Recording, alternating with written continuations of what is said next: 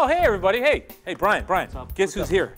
The San Leandro High School Computer Science class. Everybody, this is Brian Tong. Hey, Brian. Hey, guys. Oh, hey, what's up, guys? Hey, what's up, man? Yeah, cool. He looks a lot taller on the internet. Oh my God. Whoa, Brian. whoa. Yo. Brian. Yeah. I'm your biggest fan of all time. Cool. I'm like, Cool. I've seen every single Apple Byte that you've done, every Googleicious. Yeah, that's like, cool. You're rubbing my hand weird. That's kind of weird, dude. But your hands are so soft. Okay, Carlos? Yeah. I'll see you over there in the room. I'll catch you later, okay, man? Yeah. I love you. Cool.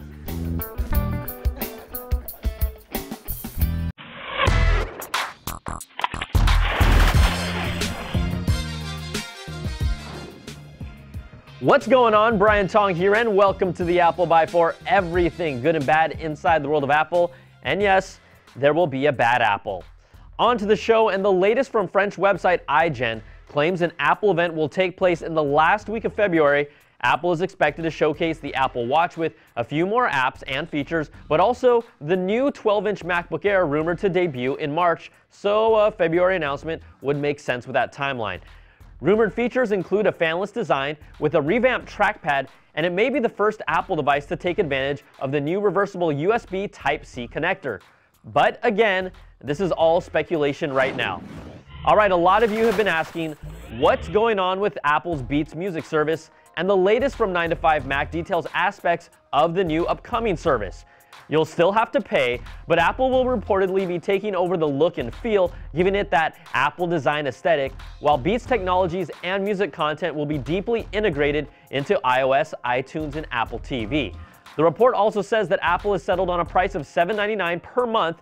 That would make it cheaper than the $9.99 plans from Spotify, RDO, Rhapsody, and Google, but still more expensive than Pandora's $4.99 ad-free plan. Apple planned to announce the streaming service as early as March, but it looks like June is a more realistic target at the Worldwide Developers Conference. All right, Recode has confirmed that frenemy Samsung will be responsible for manufacturing the A9 chip for Apple's next-gen iPhone and iPad. Samsung has seen its profits dwindle the past few quarters in its mobile division, thanks primarily to Apple and others, but its semiconductor business has also helped balance out those losses. The A9 processor has been expected to be packed inside the rumored iPad Pro, set to release sometime this year as well. BGR sources say Apple won't be releasing iOS 8.2 until March. It's already out for developers in beta format, and the biggest difference is built-in support for the Apple Watch. Now, multiple reports claim Apple has asked some of their high-profile developers working on Apple Watch apps to have them ready by mid-February. Most likely so they can test how much battery life these third-party apps actually use over time. All right, we know the luxurious Apple Watch Edition will be going for a pretty penny, and there's still been no word on pricing for their 18-karat gold timepiece, but Apple is reportedly planning specific features to their stores to accommodate the gold watches.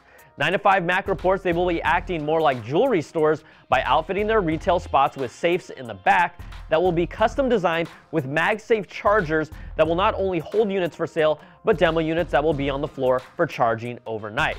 Apple's plan is to have customers try on the watches in store with all the different band options, and some locations have already begun installing the safes ahead of its April release.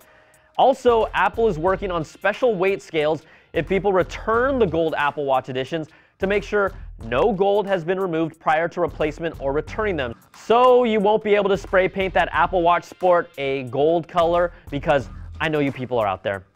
Now, in things to see, there have been multiple reports of a mystery van equipped with an apparatus on top with multiple cameras, but it's not from Google. It's a minivan leased by Apple.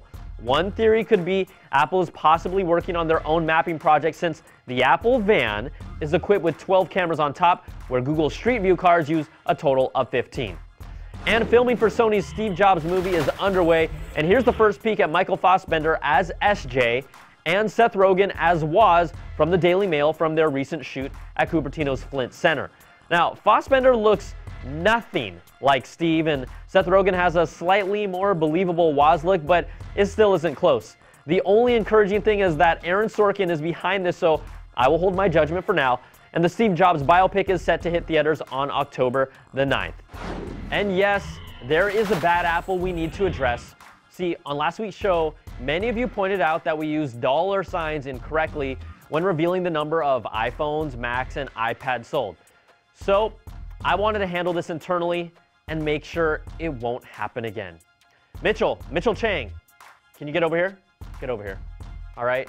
Now, Mitch is the producer of the show. He did all the editing. And Mitch, do you have anything to say? Anything? I'm sorry for putting dollar signs on units. And it won't happen again. That's right, it won't. All right, well, thank you, Mitch. I appreciate that, but you know what? You're still getting a bad apple. So eat it. Eat it. Ugh. Eat it. Oh, disgusting. Oh. Now get out of my face. See, we hold people accountable here. All right, that's gonna do it for this week's show. And before we go, I wanted to send out a special thanks to Mr. Burke and all of the students over at San Leandro High School's computer class, so maybe I should hold it the right way, that came out to visit at CNET Studios. All right, guys, you can always email me at theapplebyte@cnet.com or tweet me at Brian Tong, and I'll respond when I'm getting my eyebrows threaded. Thanks for watching. We'll catch you all next time for another Bite of the Apple.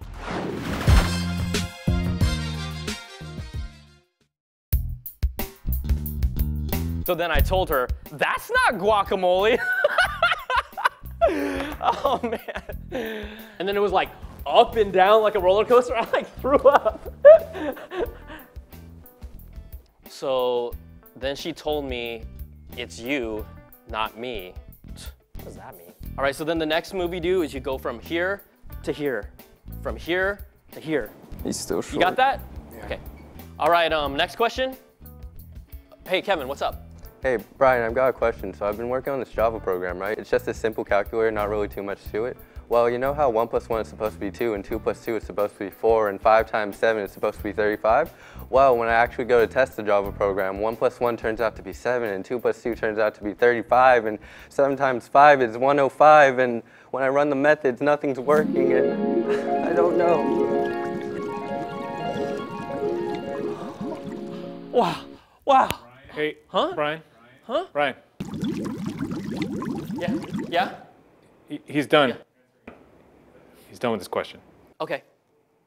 So, yeah, as I was saying, you know, life is like Flappy Bird, right? You have these ups and these downs, and sometimes you don't know where to go, and it's just up to you to just keep on tapping, you know? Keep on pushing through life. Tap, tap, tap away, and follow your dreams, and, you know, you'll get there. Any other questions? This dude's an idiot. My grandma knows more than he does, and she's from the 30s.